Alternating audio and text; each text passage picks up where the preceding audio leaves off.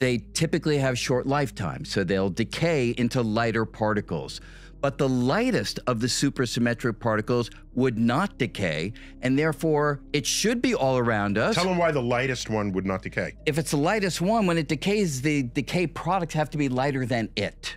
Okay. And so if it's the lightest one, subject to a certain It's no place for it to go. law. No place for it to go. There's no place for it to go. In essence, yes. exactly. It's the same reason why you can have an energy field of any kind, and you will not make particles out of that. Right. Unless the energy available is higher than the E equals mc squared of 2 electrons.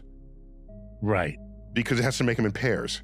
Okay. Am I Keep getting the it? charge To keep the conserved. charge Yeah, conserved. because it's plus and a minus. Right. And so an electron is the lightest physical particle, is right. Right. So nothing's happening. Lightest That's charge why it's particle. not happening around us right now. Yeah, it's the lightest Right. charge It's charge particle, particle, so right. it has to talk to the electromagnetic field. There it is. That's That's why light coming from lights is not just making particles. It doesn't have enough energy. Yeah. Right. But if it did? if X-rays started to come out of there, X-rays, high energy X-rays, you can pop electrons into existence